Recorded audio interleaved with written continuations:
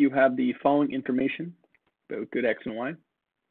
Income elasticity of demand for good X is -3, I think that's supposed to mean.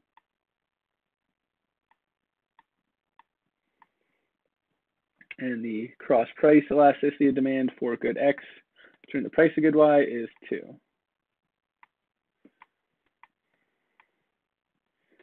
So A, what type of good is X?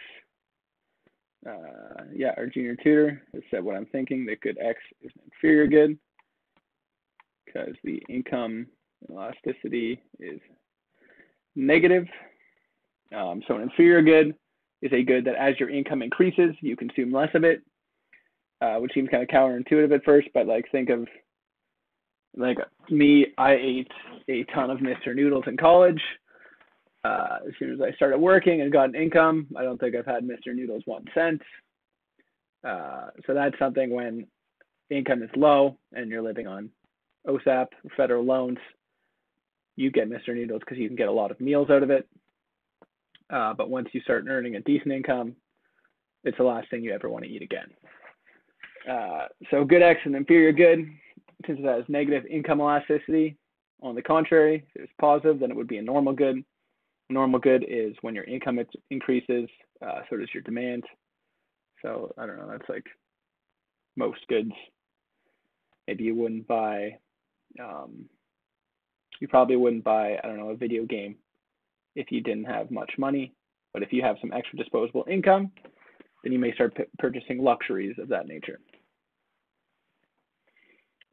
B, would an increase in income and a decrease in the price of good Y unambiguously decrease the demand for good X? Well, why not? Our junior tutor has said that it will decrease the demand for good X if the price of X is less than the price of Y, even after a decrease in the price of Y since income is increased. And lastly, why or why not? It will increase the demand for good X if the price of X is more than the price of Y in Leah to decrease in the price of Y since income has been increased. Don't really think I have anything else to add there, and I also need to wrap it up so our next tutor can take the stage.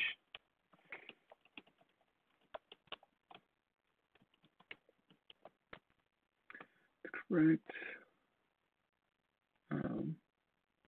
The one I was maybe going to mention a Giffen good here. It may be worth defining just for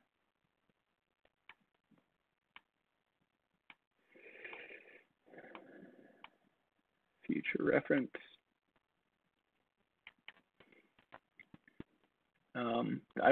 From what I remember, they're a very rare occurrence.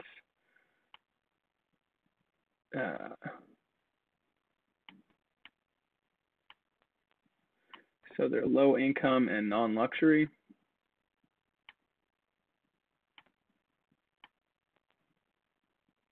And it's more of a phenomenon than anything.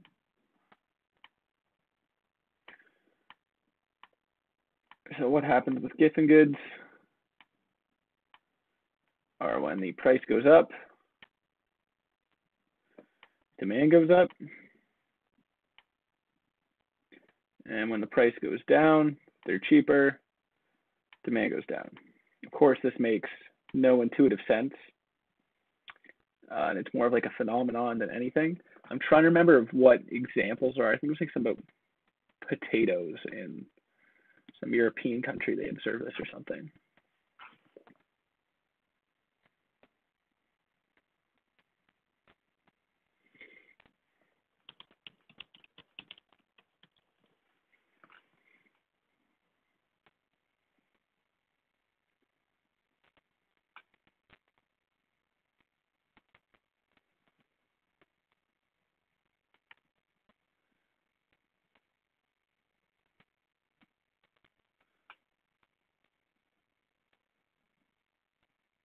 They're saying like rice and bread and stuff. I don't remember any specific examples about that, and I'm really out of time, so I'm just gonna leave it at this. An interesting read though, if you're interested in why that happens, because I certainly don't know why it is. Didn't have anything else to add to that. So thank you for watching. This has been Kevin from OneClass. If you wanted to ask a question, there should be a link below this video. If you ask it, hopefully myself or our other senior tutor, Ose, will be able to get to it and answer it on stream this week.